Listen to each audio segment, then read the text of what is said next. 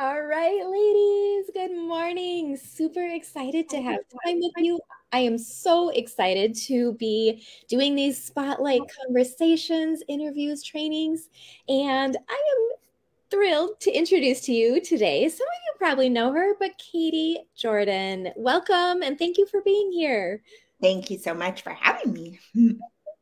So Katie and I have been friends for just a couple of years on Facebook. She's actually a former client and she's doing amazing things in this world. So I want to tell you a little bit about her and then we are in for a special treat because she's got some goodness that she's going to share with us. A very kind of proprietary, visionary process that is going to be super powerful. And so I'm just going to go into who she is. So Katie is a respected marketing and social strategist internationally. With 2 decades in this area, her forte is in training and coaching. So her work has seen clients on the NASDAQ, Forbes, and taking their brands global. So she's been mentioned in Forbes and LinkedIn as 10 rising stars in marketing to watch. She was born social before social media came to be. That's for sure. I love her personality and her encouragement. She's just so bubbly. So you're going to love her too. But her superpower is truly in human connection. Katie is a past columnist at various publications. She's a wife, a mom, a business and marketing consultant that brings her clients results through her very own Led to Listen framework. She wants to encourage you to start with vision for impact. Again, where there is no vision, you'll flounder. So this is going to be exciting. And what she does is really unique because there's no other colleagues in this space that works on the vision piece first. So I think the people in this area, they're just like, yep, here's the strategy. But this is really for business owners and organizations to catch clear vision, to de-junk systems that are not serving them, and then to build out their business and marketing strategies on a truly solid foundation. And so, where there is no vision, the people perish. We have all heard about this. But Katie, I would love to just tell us about your led to listen framework and how it will help others. All right. Well, this framework started getting downloaded to me before I even met you, Carrie. I know you've heard a little bit of the backstory, but things were pretty hard for a while. And I would say my family's still coming through some of that. But in the fall of October of 2019, God told me to go to New York. I was going for a client, but I had a little extra time there. I got to go visit Hillsong Church at the time, and this amazing young gal just spoke vision. She spoke a word over me that was just incredible, and it lined right up with what God was sharing on the airplane to me as I was flying out to New York. And that was just led to listen. That was just a nugget I'd been given. And I'm like, are you kidding me? And I wrote a little workshop on the way there and back on the plane. Just, because how do you spend your spare time? But this Led to Listen piece just kept going. Then we headed into the pandemic, and Carrie and I met through some other business circles. And this framework's kind of been developing out over time and kind of culminated this year truly with this framework. And God often gives us things that are easier to do than we think, and keeps it simple because he likes to do that for us. And I know Carrie teaches that too. And so my Led to Listen framework God was just heavily downloading to me, like, you've got to start with vision. And that's something that a life or business coach would do with you. And I've done exercises with Carrie in her program. But I was like, God was just like, no, you've got to do this with your people for their marketing business strategies. And so starting with vision is the key thing, and that is one of my key favorite verses, where there is no vision, the people perish. Because when we lose sight of our vision, that often is when things start to go sideways. I love that. You're so right. And so, I mean, I know this is a whole framework, but I feel like so many women are like, I have this big vision. Like, how do I even walk it out? Where do I start? I mean, can you speak into that? Like, can you just take that giant concept? Because most of the time, like the desires and the visions that God has given to us, they're big. And deciphering how to break it down and step by step. I mean, is there any guidance or anything that you want to say about that? Yeah, well, in Habakkuk too, it says, and the Lord answered me and it said to write the vision plain on the tablet so that he who reads it will run. We got Mm-hmm. to run with the vision. And so I know that that is a science piece there with neuroscience, and we want to pull those pieces together. So we got to write that vision down. But I'm going to even take that a little bit of a step back, I guess. And that's just that another mentor of mine has said heart wounds lead to blind spots. Mm-hmm. And that is something that stuck with me. I work with people of varied belief systems in my time of my business. And this is just something that I think God's used all that season of all these people to bring about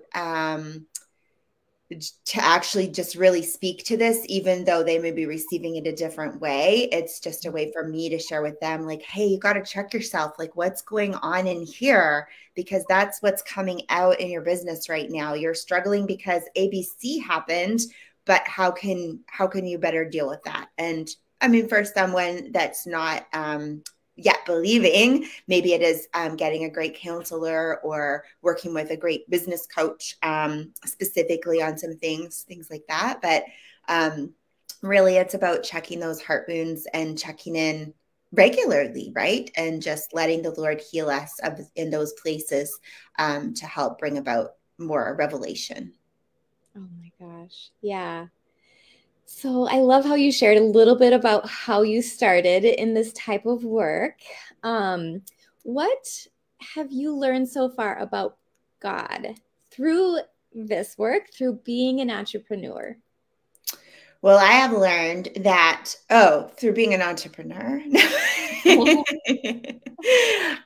What I have learned is that God will bring right order in its due time, in its season. And that's really what this is about for me.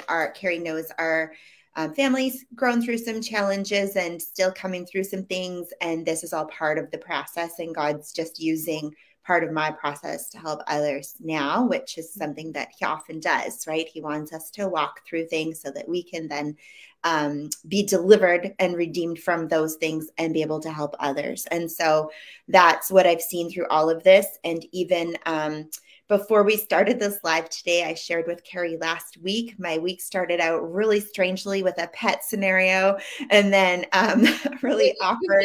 You have to tell them. Okay, really? What's Okay, everyone. Some of you in the group may know that we have pets, and we have quite a few pets. We have 2 gerbils, we have a 60-pound Labradoodle, and we have 2 cats now. Actually, Carrie, we have a new kitten in the house. And these gerbils, my girl, she's almost 16, that the hamster had passed away. She just really needed these gerbils. And I was like, well, what's more pets? But they shed their tails like lizards if they feel like it or if they feel scared. And so it could just be like the cat walking past the cage. Like it could be anything that caused that to happen. But I did not need coffee last Monday morning. I came down to make this discovery. And then the second gerbil did the same thing later in the day. I saw him running in the cage and I was like, oh. So I was like, Lord, I don't know what's meant to happen today. But as I entered my time to start my day with him, he gave me a word for a client that is not yet saved. And I've had them for 4 years in my wheelhouse, and they're an amazing client. I love them to pieces.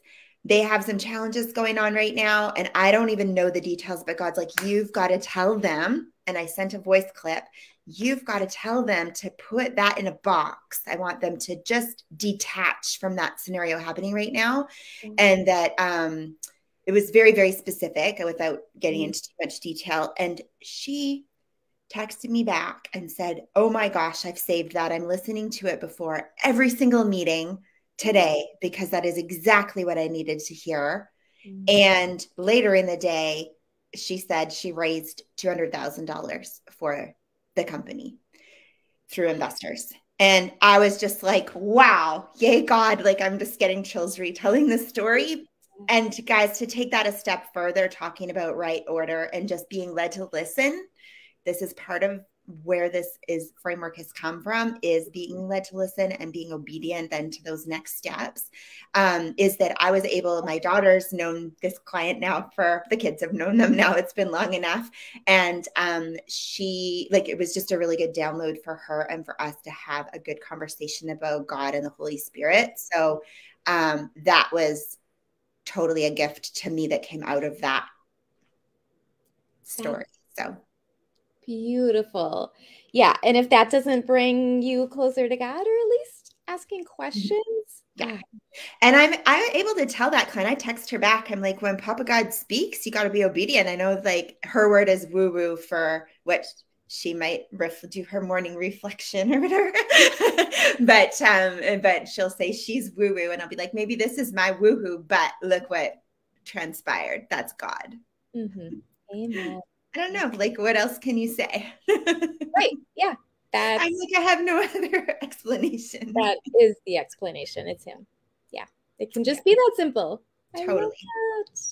Yeah. Okay. So, and then what have you learned about yourself on this journey of entrepreneurship? Because I feel like there's a lot of women who are still in that starting out spot. And I know that you've been in it long enough that I'm sure you can give some guidance, maybe some encouragement. You know, what is it like? What was it like those maybe first couple years? Like, what were you thinking? What were you questioning? And then how did you overcome it to get to where you're at today, which is running an amazing, successful business?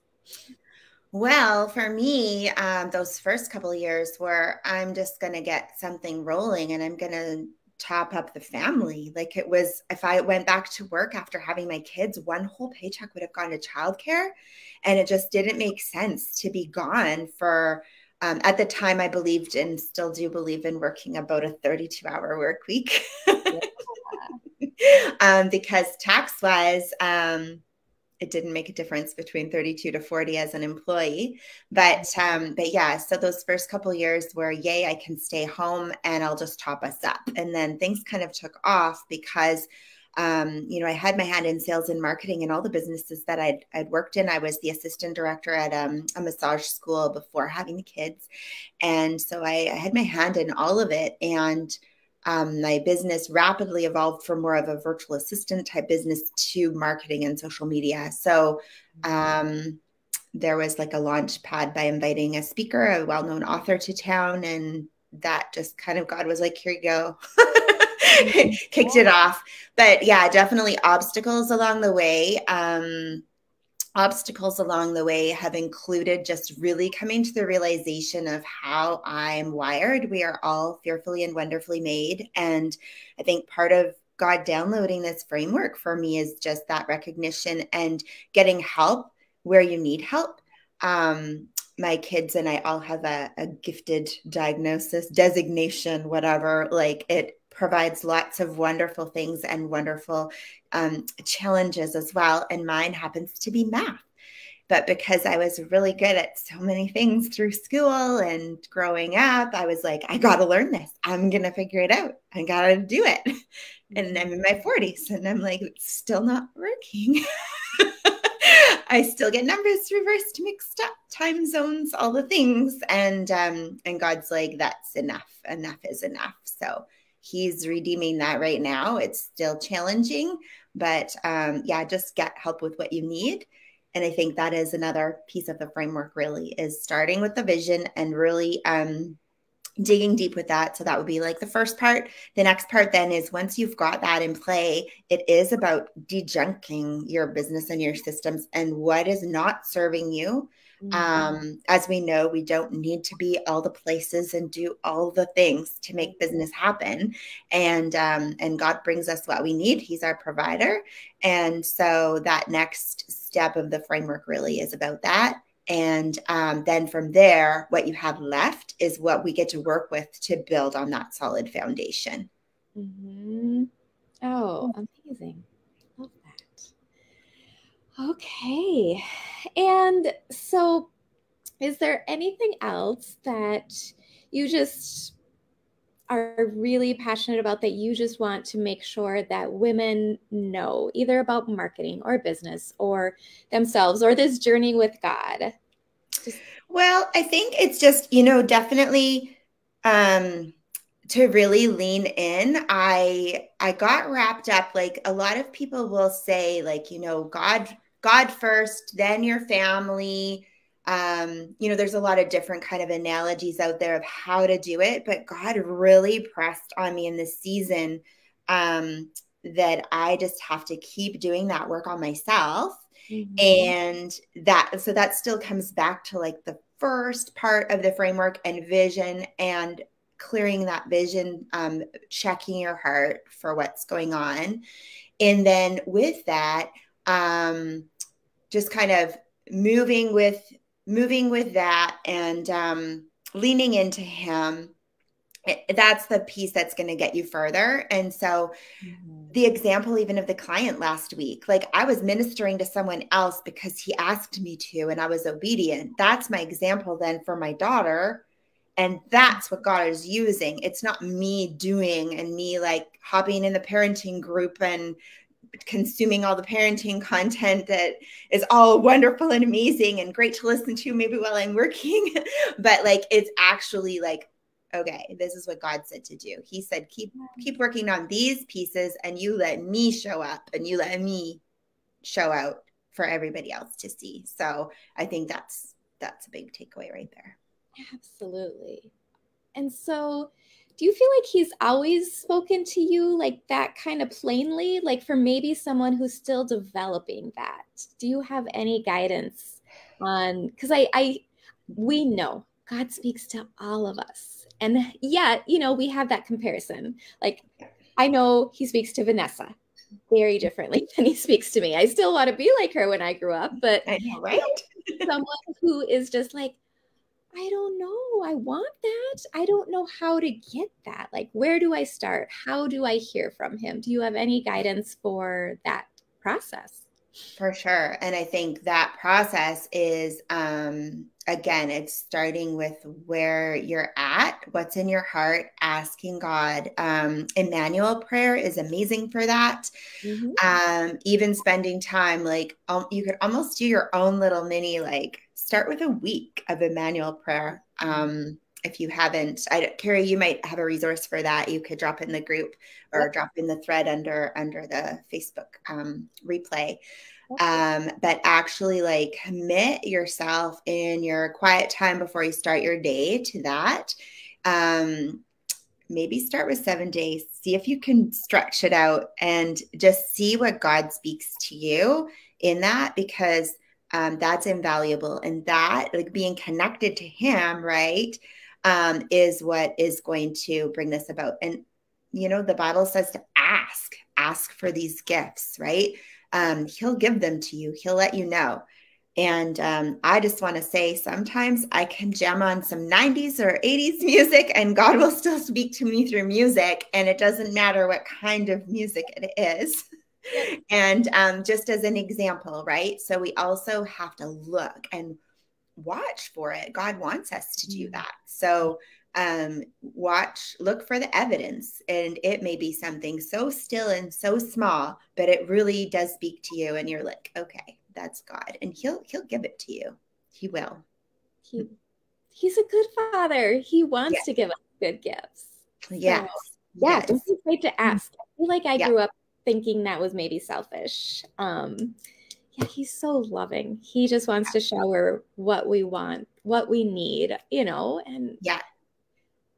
so thank you. That is beautiful. Um, You. Yeah, so I definitely like to keep these kind of short and sweet, but is there anything else that you want to share before we get into how people can find you? Just any last things that you want to leave with us? Something that I might also want to leave you with as far as this vision piece is concerned is to remember it's not about us Oh, and about asking the Lord, like, how we can show up for others and what He wants for us to show for others. So when we're doing a whole piece on vision, we're not just talking our business, we're talking family, we're talking friendships, right? We're talking vision for fitness, finances, all of those things. And so asking God what He wants to do and how He wants to use those areas, and just keep that in mind, like that it isn't about us. So, yes, Facebook user, it is not about us. And so with that, you can find me anywhere online, just under my name, Cadi Jordan, the way you see it spelled on the screen. And I'm mostly on LinkedIn and Twitter. I do have a Facebook group. If it's all right, Carrie, I can add the yes. link into the bottom there because it's a new group. God told me to start it, but it's not really super ramped up yet, as I've been led to listen and build out this framework and program. That's part of the process. So it's not super lit up there yet, but it will grow. Oh, Don't despise small beginnings. amen. We all start with one member. I added Yeah. my sister and then I told her later, I'm like, you're in my group. I needed someone. Yeah. And I primarily worked in health and wellness before. And so my audience is broader and different now. So I'm just like, I'm starting everything new. It feels like new. Everything's new. Amazing. So who is that perfect person that would be able to, that you are looking to work with, but they would also really gain a lot from being in your group, from connecting to you, watching what you're doing? Like, who is that person now? Who is that person now? That is a business owner that is really been struggling in the hamster wheel. And again, maybe they're a person that's like, I have a vision, but they haven't done anything with it. It's not come out of them yet. It's not been written. It's not been put into pictures, whatever works. We talk about that a little bit more through the process and the framework too. And so it is a business owner or organization with a handful of people, maybe even in their marketing department, that just need a fresh go over everything and just a real refreshing. And so really, yeah, really, that's what it stems down to. I've always been known as being an out of the box thinker. I've never had sales, marketing, social, none of it earned, like media PR stuff. Like none of that is separate. It's all connected.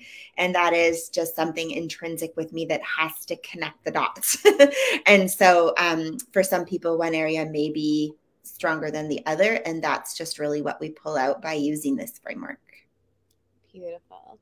Mm. And so at the end, let's say they do your 12-week signature program. Like what could they expect, or what would they have at the end? Maybe it's a feeling, maybe it's a tangible result. Like what would that look like? Yeah, I think for either the business owner or an organization that has a team of people that need to work through this process, it's going to be just really gaining that new hope and that new vision. And that's what's going to drive things forward for them. So it's going to be that realization going into that middle piece of get rid, like we've been doing this stuff and it's not working, or we've been doing this that's amazing and we need to do more of it. How are we going to do that, Cadi? And that's the piece that we're working through, and then building that solid structure and plan for on that strong foundation at the end. So while it's a process, I think at the end, each and every individual or organization is going to take what they need from that, but it is the piece that's going to help drive them forward. Oh, yes. Loved all of that, Cadi. Gosh, you are just so wise. I love your stories and I love what you do and your heart for God and your ability to just listen and be obedient. So thank you for being here. Thank you for Thank sharing you for your having heart. me. It was so fun. Yeah, amazing. So yeah, we will put Katie's group in the chat here at the bottom, but yeah, definitely go find her. She is super fun to connect with. You'll love her. And yeah, we're going to be doing these on Tuesdays. So come back next week, 11 a.m. Central, and we'll see you then. Bye, guys. Thank you. Bye. Yeah, see you. Bye.